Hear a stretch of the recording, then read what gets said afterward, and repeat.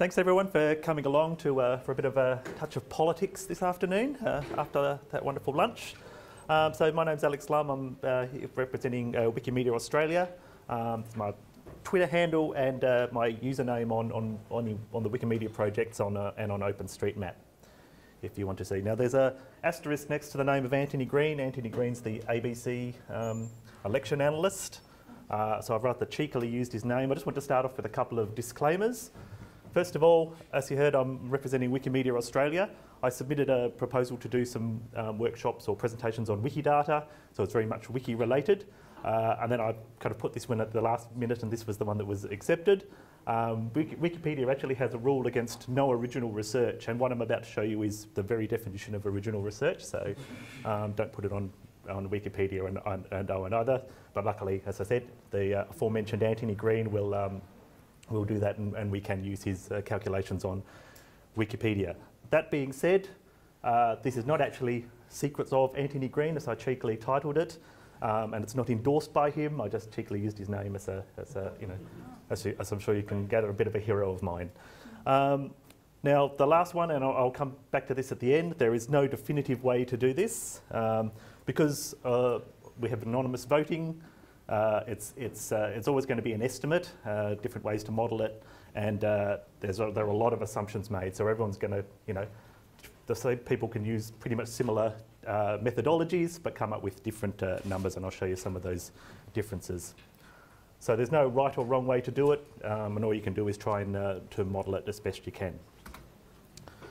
So what is an electoral redistribution? An electoral redistribution is when the electorates or electoral districts or electoral divisions that are used for an election in a country or a state, they have their boundaries changed around to try and make the elector population as even as possible. So it's just a bit more democratic if each one has the same, has about the same, or within a region of tolerance, the same number of eligible voters. So how they work it out is they take the projected enrolment quota, so they use the ABS's projections based on the census, divided by the number of seats in the parliament for which the election is being held. And the objective is, as I said, to have the projected elector population, usually before the next election, within a permissible range of that quota. There'll be some higher, some lower, and they usually use the opportunity to make a few name changes as well. So we've just had quite a few federal redistributions happen, and they've changed the division of Batman to Cooper, and Melbourne ports to McNamara, and so on. So they're kind of the same boundaries, but they've changed the names. They've used that opportunity. This is a box plot of, this is the Victorian state election. So what I'm going to cover is mostly the federal election that'll probably happen in 2019. This is just to show the reasons redistributions happen. So redistribution happened just before the Victorian state election in 2014. This is a box plot which shows the thick line is the mean. So that's probably what the quota was. And as you can see, it's very nicely evenly distributed. The highest and lowest levels, it's all sort of quite even. 4 years later, so we've got an election coming up this weekend, another state election in Victoria. 4 years later, the box has changed considerably. There's a big skew, and you can see the population. There's even some outliers. There's about 5 or 6 outliers there where the population has risen up so much. They're mostly places in the fringes of Melbourne, like Cranbourne and so on, where the population has gone up so much it's an outlier in this plot. And so the next redistribution for the state of Victoria will happen before the next election, the election after this one in 2022, and they'll try and get it back down to a nice even distribution again. There are some other reasons for redistributions. So as I mentioned, a lot of them happened this year before the next federal election. One of them is that they use the Electoral Commission uses ABS data, or the whole population data, to work out representation entitlements. So that can change the number of seats. So for example, the House of Representatives will have 151. It's had 150 seats and electorates for quite a long time, but the next election will have 151.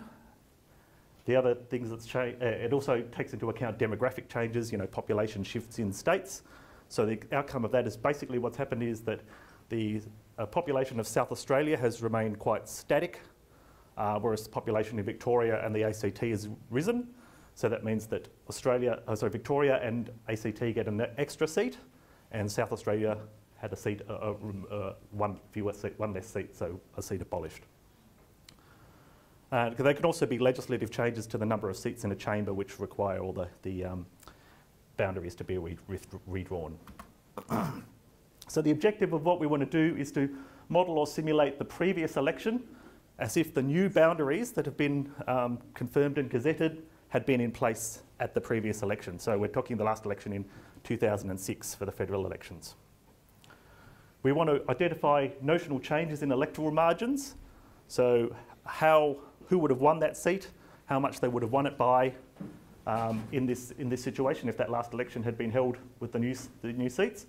So how likely they are to be lost and gained, and you can build a Mackerras pendulum, which is a particular Australian invention by Malcolm Mackerras, the psephologist, who devised a pendulum where a swing, an electoral swing, uniform swing, you can get an idea of how many seats will be lost or won by a party on that swing. And that means that the next election, when the next election is held in 2019, we can model a change in electoral sentiment. So what do you need to do this? At the very least, you need geographic data of the new boundaries. So most of the electoral commissions in the state or the Federal Australian Electoral Commission will release these are shape files or map info files and so on. You also need polling places or booths used at the previous election. So you can download that from those electoral commissions as well. And you do need coordinates for those. Most of those will be provided as CSV files or Excel files. You'll need the results of the previous election at the polling place level. So a booth, you'll need the electoral results broken down. And as I said, once again, that comes from the Electoral Commission. And you can do the analysis in terms of what software you need. You can do the analysis in pretty much whatever you're comfortable with. I did it in R. You can also use QGIS, Python, SQL, Postgres, Excel, or pen and a very large piece of paper.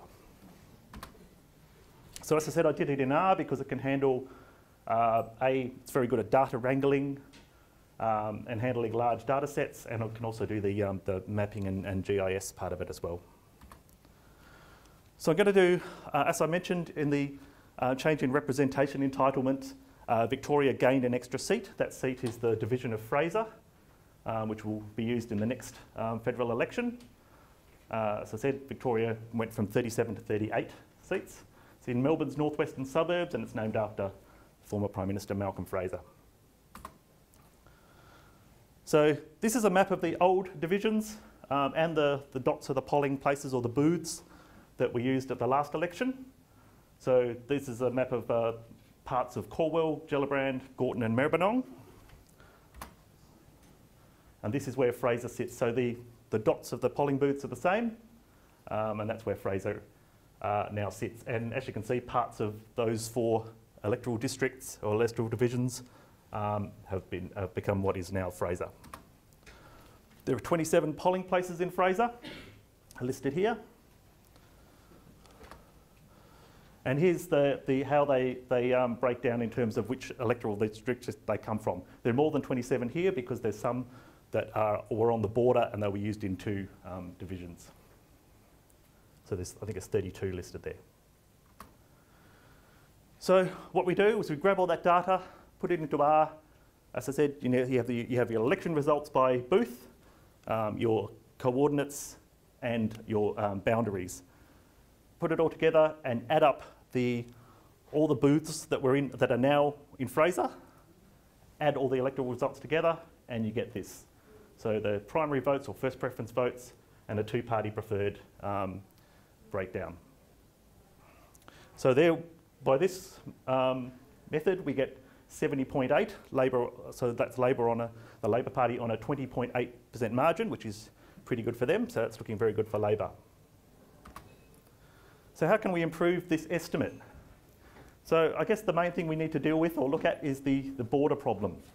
So this seat here, the red dot, it's on the border of Fraser, and that means that while that was previously in Calwell, I might have lived, just in quite nearby that seat.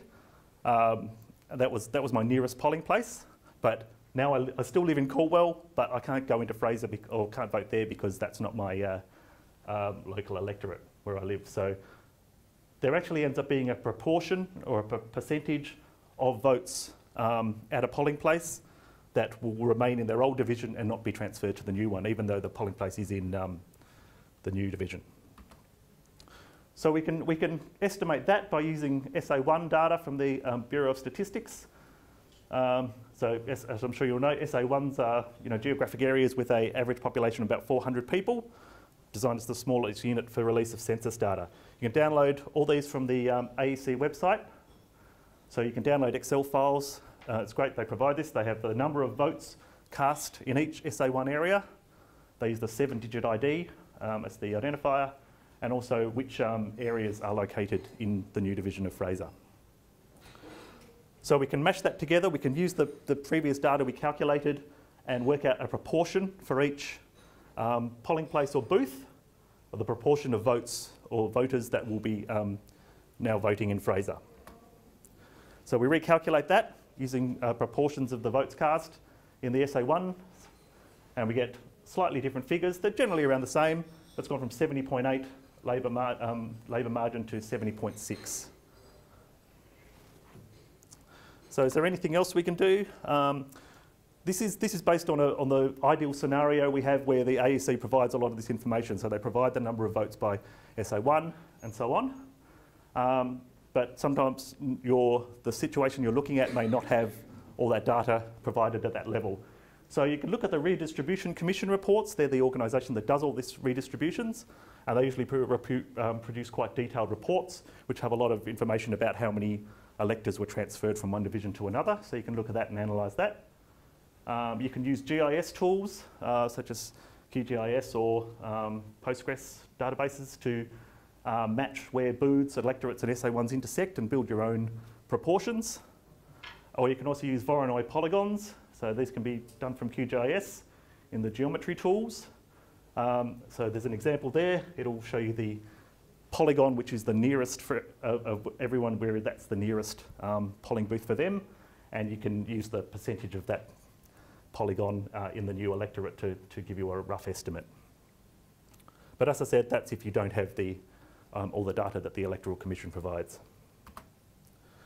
Now the tricky part is declaration votes. Declaration votes can't really be connected to a location. So these can include pre-poll votes.